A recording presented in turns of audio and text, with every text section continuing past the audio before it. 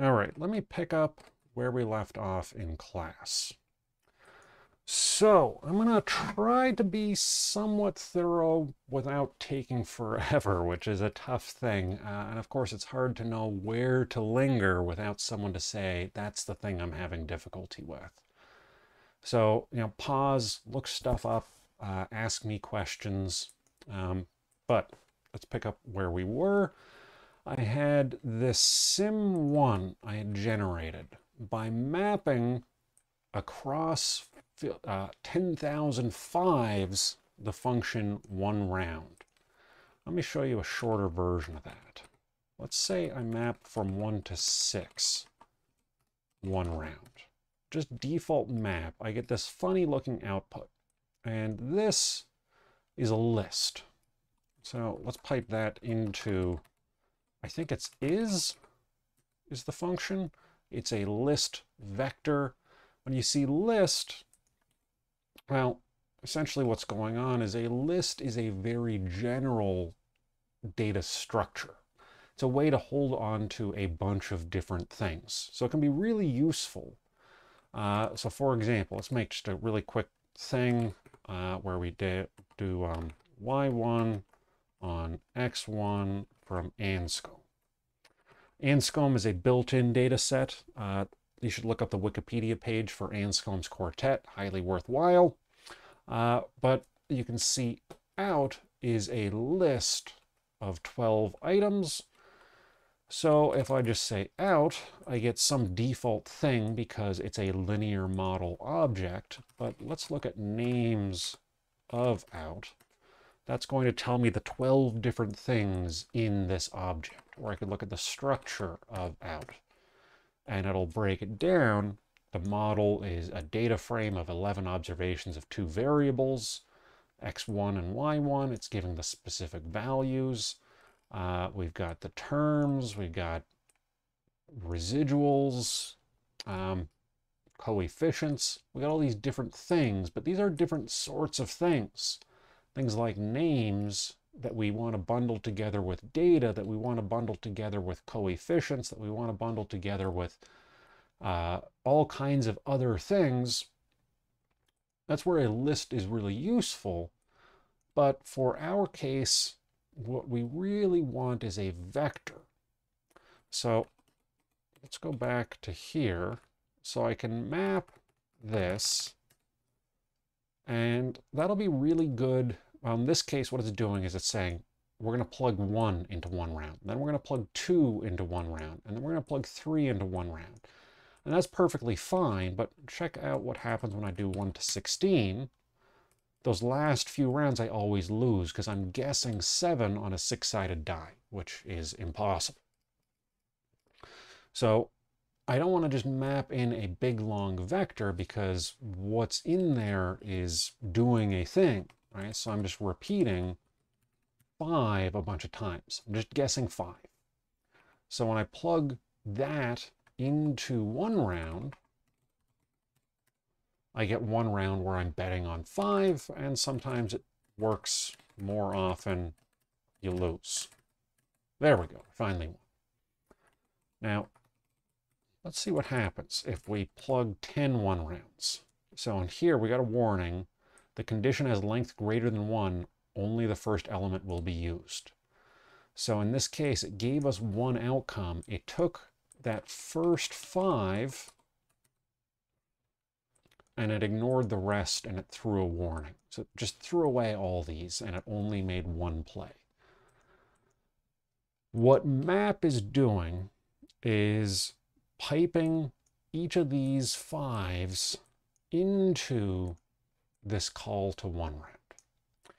So in this case, it's doing it 10,000 times, and that's effectively the same as a for loop as far as you and I are concerned, but map does it faster. So if we were to do a for loop with 10,000 rounds, or let's say a billion rounds, it would take kind of a while. With map, it's going to take at least less long than it would in a for loop. Here, it's a little tough to read, especially if you're not totally comfortable with the map function or the apply function that I mentioned at the end of class. So don't sweat it if you just default to using the for loop. But I'm going to walk you through the code that I've got here right now. So in class, we ran a simulation where we tried 10,000 guesses of 5, one round at a time. And then we rolled that together into a table where we adjusted so that we started with $10,000 more, or $1,000 as our starting point. By adding $1,000 to the whole thing, let me just show you what that looks like again. So we've got something like this. We got a whole column of rounds going down 10,000 rows. We got a column of wealth. We lost the first round, so our wealth after round 1 is $9.99. We've added 1,000 to everything. So before we add that 1,000, the version that looks like this, we're starting from 0. So by adding 1,000 to everything here, we get 1,000 minus 1, 1,000 minus 2. This is giving us our cumulative losses. But you add 1,000 to all of them, you're essentially moving the starting point from 0 to that 1,000. So that's all that's going on with this little bit here. And that means we don't have to do this funny stuff we did up here where we said the first round is going to be 1,000, but it's not even a real round. Here we just add 1,000 to all of them, and since this is giving us the net effect, it's just now the net effect relative to a starting point of 1,000. All right, so let's dig a little deeper. So simulating one gambler. Basically want to take the work I did up here and make it so that I can repeat it, not just for one gambler, but by repeating one gambler many times. So the situation I have is I'm going to think about a maximum number of rounds and some initial wealth. The winnings, what have I got going on here? I think that maybe this could have been, oh, this is just the same thing as that sim one, right? Sim one, not a super descriptive name. Winnings is more descriptive. So here, let's just say max rounds equals 1,000. Initial wealth equals 100. So these are variables that should only exist in the function. I'm making them exist on my general global environment workspace so that I can use the code inside the function without having to rewrite it explicitly. So when I run winnings, having set those two values, now I can look at winnings, and you can see I lost the first 6 rounds. Let's look at the first 25 rounds. Lost a bunch. Didn't start winning until way down there. Not very lucky. So that is the net effect, right? And again, we're just playing one round and we're doing the default bet of $1, winning $5 back minus your bet otherwise. Okay, now we do the same thing where we create that table, spelled Tibble for the tidyverse. It's a tidy table.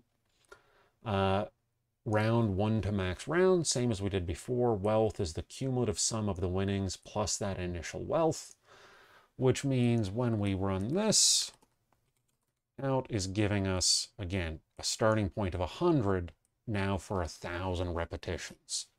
If you look at the tail of wealth, what we'll see is, oh, whoops, let's look at the tail of out. The tail of out, we've lost money. We've lost money we don't have. Now, good rule to follow with gambling is don't get into debt. So we're going to say if this gambler ever goes below 0, we're going to stop them. We are not going to allow them to get this. So we're going to pretend like this didn't happen. We generated those winnings. Now we're just going to cut off wherever they lost their initial wealth. So the way I'm going to do that is I'm going to ask, where is this out dollar wealth? Where is this column less than or equal to 0?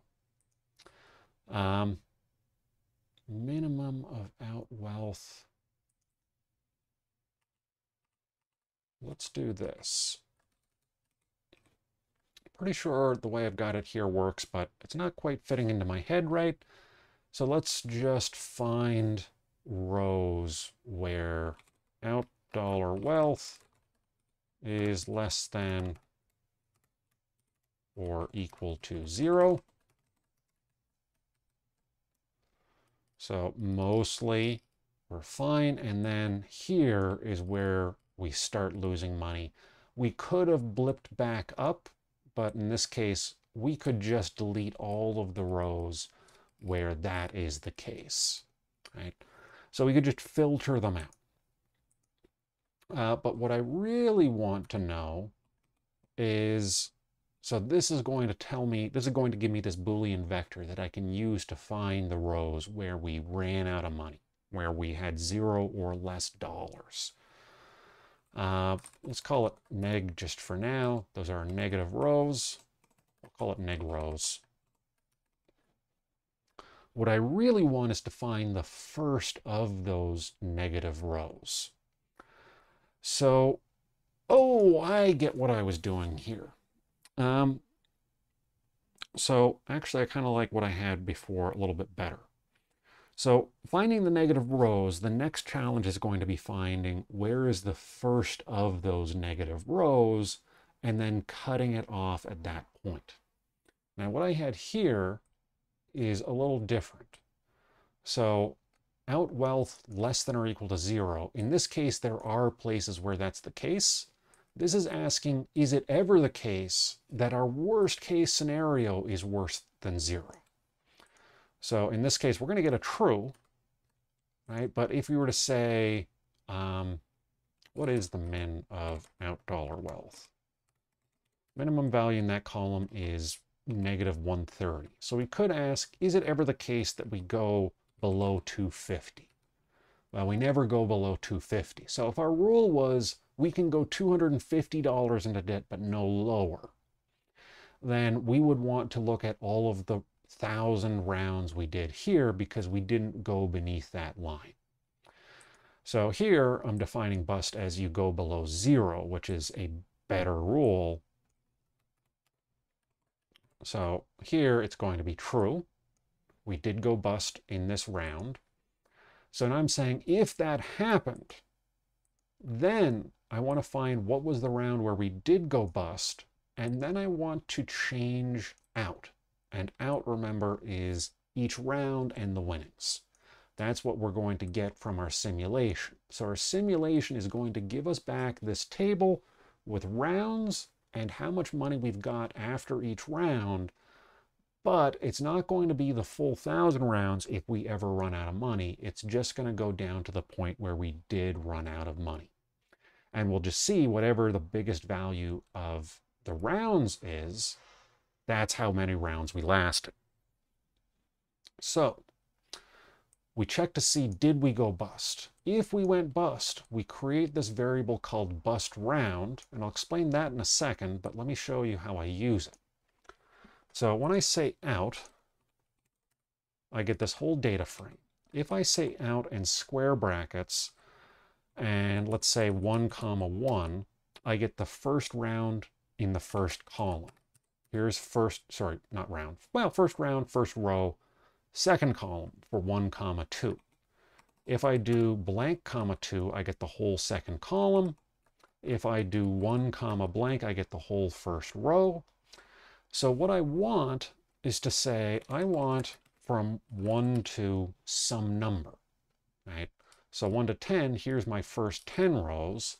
I want to find where is that first row where we went bust. So it's going to turn out to be row 605. So what I do here is I say, give me down to row 605, and you can see now I've got just down to there. We hit 0, we have no more observations. So I take this and I call that out. So I'm relabeling out from 1,000 things to 605 observations. So in the function, here's what we're doing. We're saying some number of rounds we're going to go, 1,000 by default, some initial level of wealth, 100 by default. We're going to run 1,000 rounds of one round where we're guessing just one, right? Keep it simple. You're just guessing one every single time. This is a simple game. Let's not make it complicated, more complicated than we need to. It would be, I guess, really the simple way to do this is just to say, what's the expected value? You get a 1 in 6 chance of winning 5. You get a 5 in 6 chance of getting 0. You can figure it out that you're going to lose money on net. But we might ask a question of, yeah, that's the average outcome, but how lucky might you get? Or how unlucky might you get? This is a nice thing with simulations. So setting it up to allow the simulations, we can keep running those simulations and collect the data and ask, how lucky was our luckiest simulation?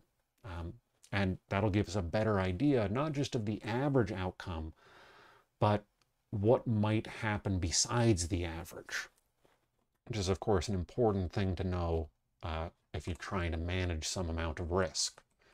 So maybe you have a bet where, well, let's say Russian roulette. Russian roulette, you have a 1 in 6 chance of dying. And maybe if you don't die, you get $1 million. Well, that's a pretty good expected value, except for the whole dying thing. Your average outcome might look pretty nice, but that tail event ruins you. So understanding how unlucky you might be is as important as knowing how lucky you're going to be on average, right? On average, Russian roulette is you get 1/6 of a million or 5/6 of $1 million and you're 1/6 dead. Now, that doesn't make a whole lot of sense, right? We want to see what are the possible outcomes, not just the average outcome. So we run it, right? We do the game, we play it 1,000 times. We wrap that together into a table so that we can see for each 1,000 rounds, where are we, adding in our initial wealth, which we don't really need to run each round. We can just add it in after the fact.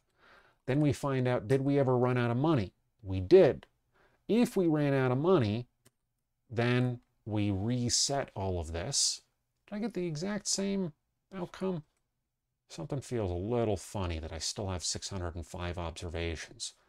I'm pretty sure I did rerun one round, and that should have given me a slightly different answer. Let's try. There we go. That's better. 275 rounds this time. So the function itself, we set the winnings.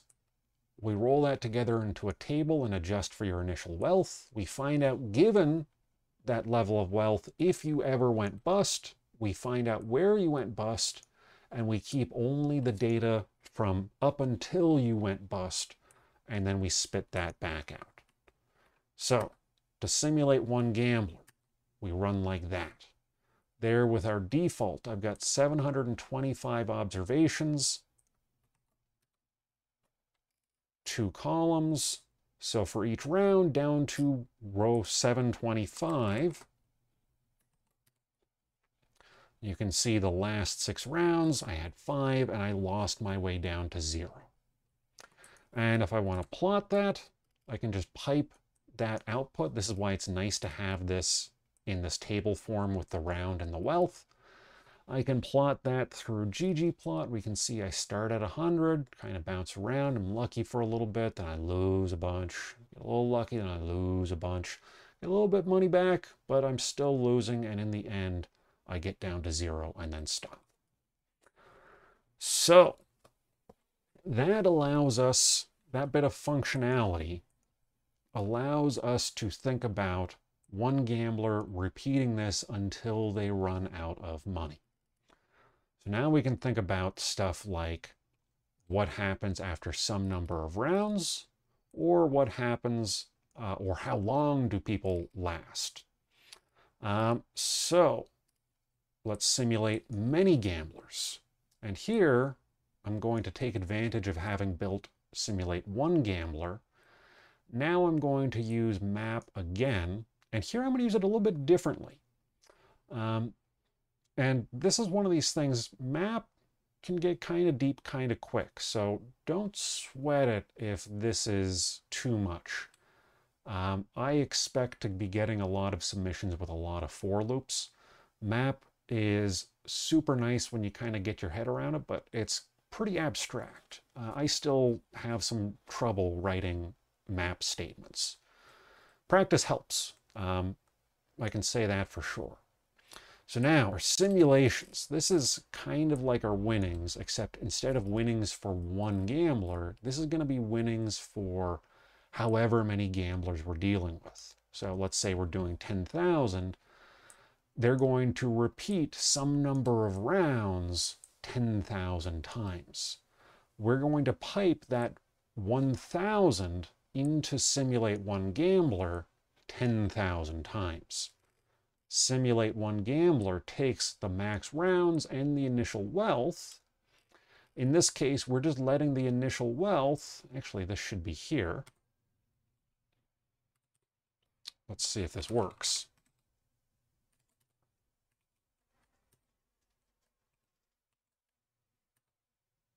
I broke something. Okay. So let's just drop this for the time being. So when I do it like this, I'm no longer allowing us to change the default in simulate many gamblers. That'll do for now. We would like to make this a little bit more general, but let's just say we're always going to have $100 as our starting point. We could change that here, reload this function, and then reload this. That's a pretty sloppy, hacky way to do it, but whatever. Let's just get something working, and then we can think about improving it. So we run our simulations, and then we take our out that we're going to return. We create this out object. It's going to be a table from 1 to 10,000 observations, or in this case, 1 to 1,000 observations, which we have saved as, well, you can see little x has 500,000 observations. We'll get to there in a second. So we take our 1 to how many observations, and then we put into simulation the simulations. Now, here we have a list. So let's define our terms. How many equals, we'll make it 1,000. Max rounds, that's already 1,000. So when we run simulations, we'll look at the head. Actually, I guess we'll look at simulations item 1 once this finishes running. Simulations is going to give back a list. So these double brackets tells us to look at the first list item, which is going to be one call to simulate one gambler. So this is one gambler who won their first bet and went on for 235 rows before they lost their last dollar. So that is item 1 in simulations in this list of 1,000. We got all these different tables as each item. And then when we do this, it's going to show it down here, we've got 10,000 rows, or what, 1,000 rows. Here's each simulation, and within each simulation, we've got the outcome from the call to simulate one gambler. Right, so you saw the first element there. So let's go ahead and do it like this. Now we can say out looks like this. We've got a column in our table that contains more tables. This is a thing that base R can't do. that the tidyverse stuff can, the Tibble can. And this is really helpful if you want to make a lot of models all at once. So something like, let me get rid of my credit card balance. Something like the Gapminder world data set, if you wanted to run a regression for each country on the relationship between real GDP and life expectancy, or you wanted to estimate a time trend, so you regress life expectancy on year, you can get a different regression for 144 countries all at once, and you can store them in a column like we're doing here. I'd recommend in the R for Data Science book, R for Data Science, if you just Google that, you'll find the book by Hadley Wickham. There's a, well, screw it, let's take a look. R for datascience.had.co.nz. And in here, the many models, if you just follow along with this code, hey, David Robinson, I like him.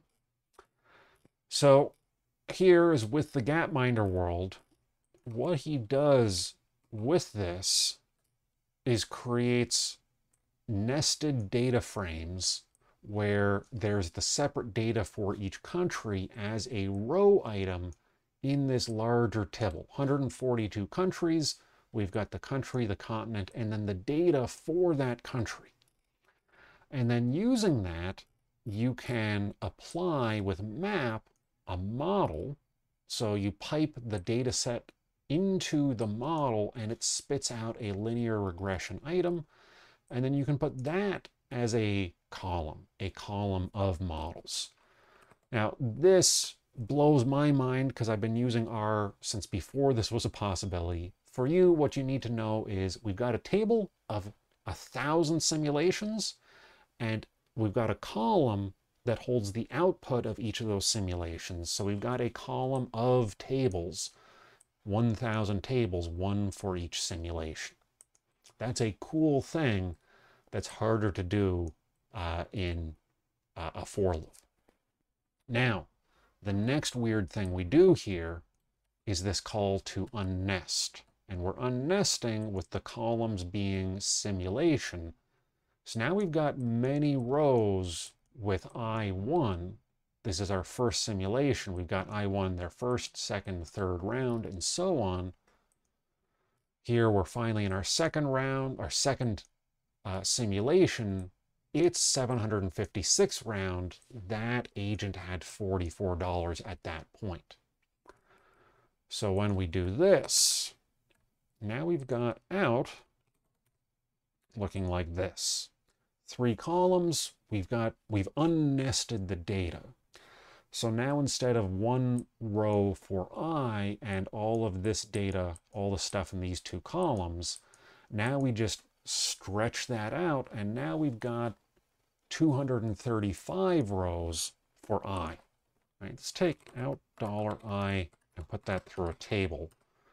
And we'll see, well, this is a very hard to read table, but for item 1, 235 rows.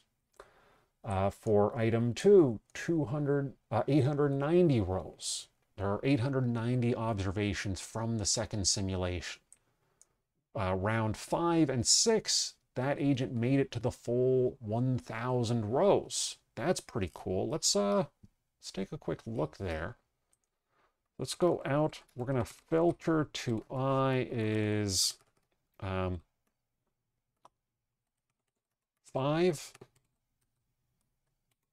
And let's go to the end. So this agent ended with $10. Not bad. For row 6, they ended with $25. So we've got all the data basically from all the simulations. So this unnest basically just says we're going to use simulations. We're going to create a list of things. We're going to use that list in a table, in a Tibble, so that we've got a column of all of these separate things, these separate simulations. And then When we unnest them, we stretch something that's 1,000 rows into something that's 580,000 rows. And then we return out with simulate many gamblers. So if I run that where our first argument is 1,000, it's going to take 1,000 as the default for max rows, but it's going to say for how many, we're going to do just 1,000, not 10,000. And I'm doing that because it's still taking a really long time on my computer. If I were to do that with 10,000, it would take, well, at least 10 times as long. So we'll leave it there for now. Let's just pipe this into a plot. So I'm grouping by the simulation, and I'm asking at round 100. So simulation 1, round 100, they had 115 of wealth. We got 1,000 rows. This is good. This means that we haven't had anyone who lost all their money by row 100. We plug that into ggplot, and we say wealth for the histogram with 10 bins. And we can see here is the distribution of outcomes after 100 rounds. And it's probably a good idea to do stuff like add labels,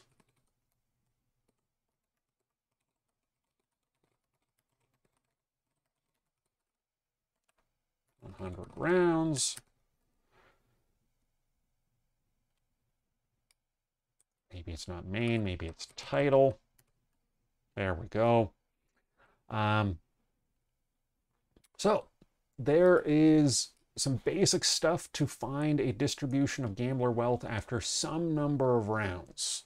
So this bit of code we could again wrap into another function, and then that would let us see something else. So actually, let's find this. So what do we really care about here? We want to get the wealth back out. So if I simulate many gamblers for some value of how many, we'll stick with 1,000 rounds as the default. We'll pipe that into, what do we pipe this into? We'll pipe this into filter round equals R, distribution at round R is going to be a function that takes R as an input, and we'll say round 100 by default, and how many equals 1,000 by default, and then curly braces, or my email, curly braces, and then we put this other stuff in there.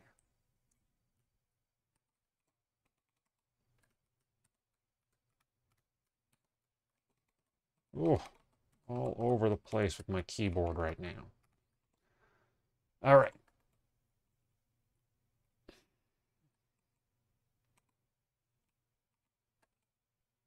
No, that's not what I want. Where am I? There I am. There we go. Just an indent to make it a little easier to read. So this, actually, I think this basically gives me what I want. All I really care about, though, is the select, is the wealth itself, right? I don't really need to know the round. Let me show you that really quick. So if I do dist at round R with the default values, I'm going to get something out that's going to include a whole bunch of information about what round, and that round is going to be 100 every time, which is not super helpful. So I might as well just select that out, select down to wealth alone. I guess I could keep I, but even that is really just a number. I don't really particularly care about that, so I'm going to select wealth. Let's see what it looks like. And then I think what I also want to do is say as.numeric, so that it's going to spit out a numeric vector for me rather than a table with one column.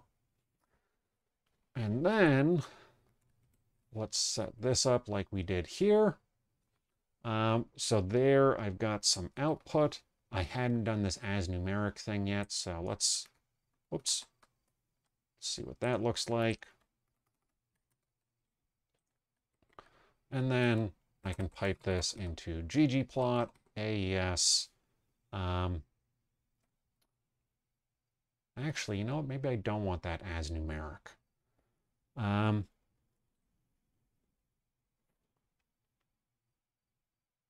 This can't be coerced to double. Well, there's a good reason to not do that.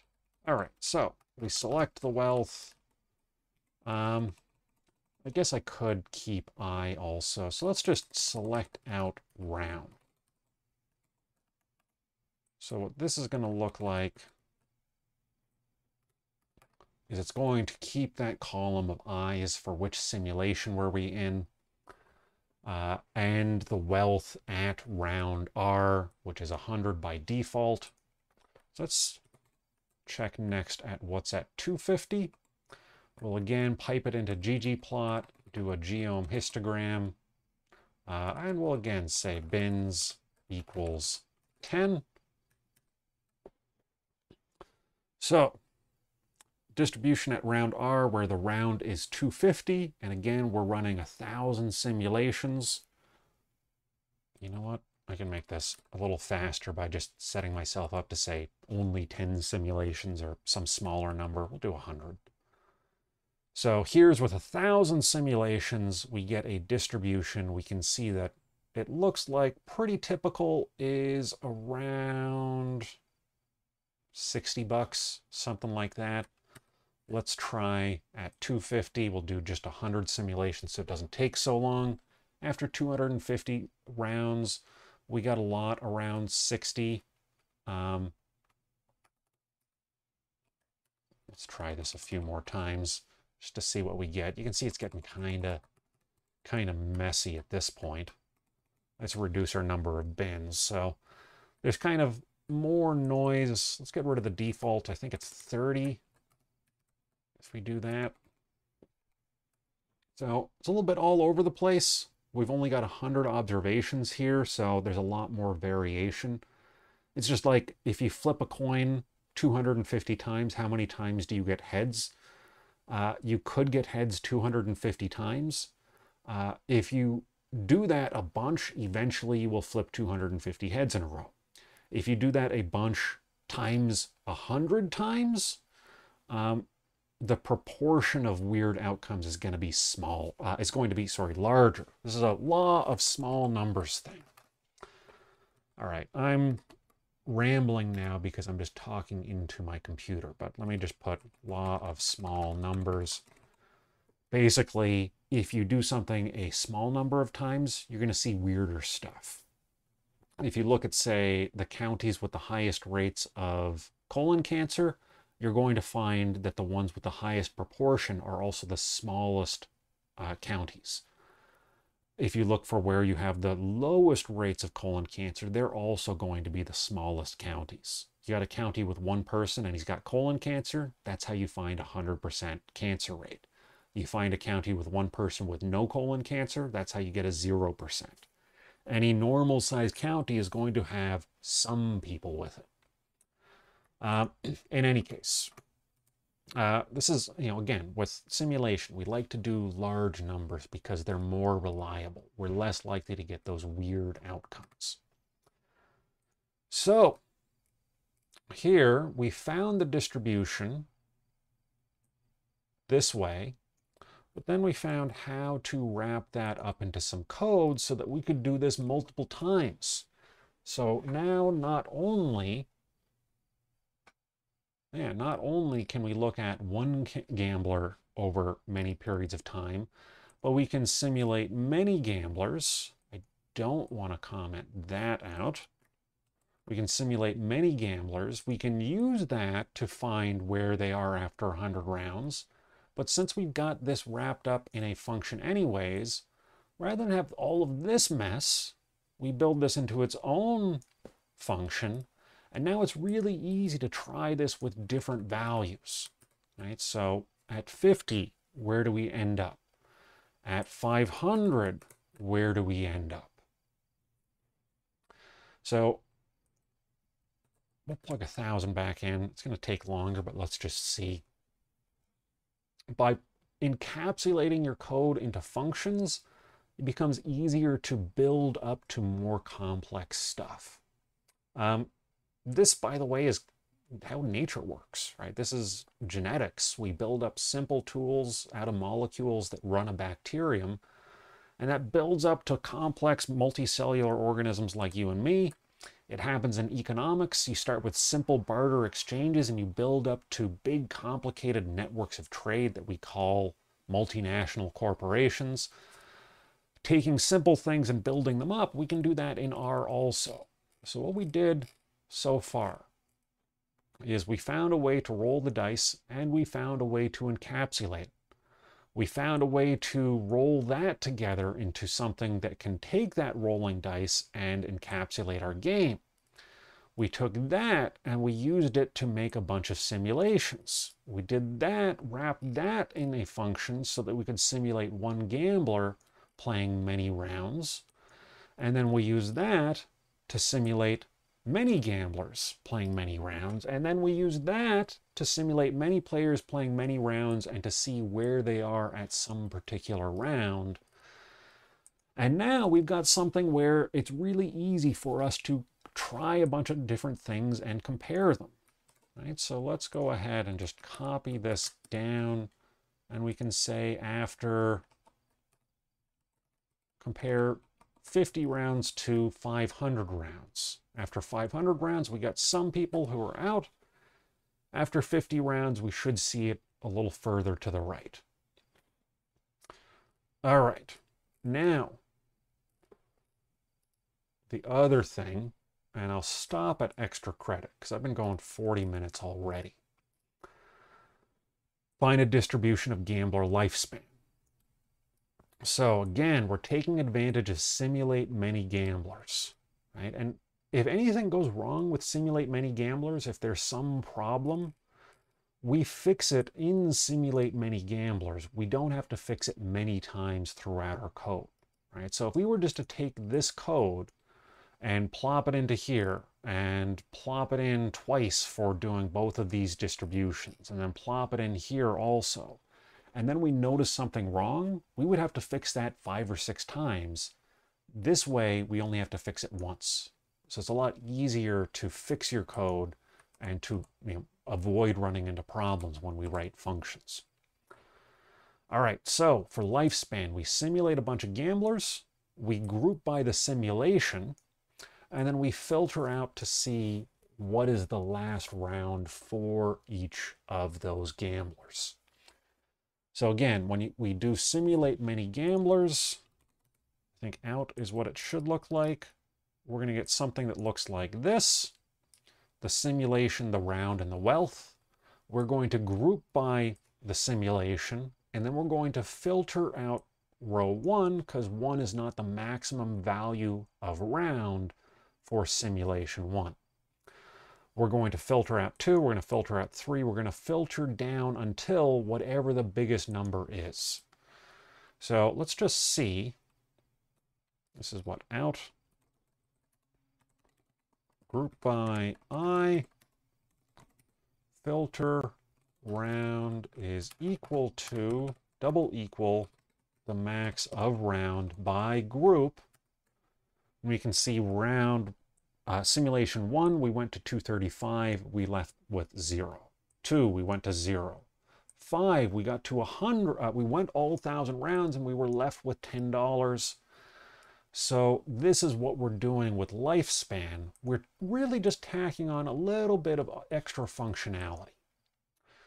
So let's look at,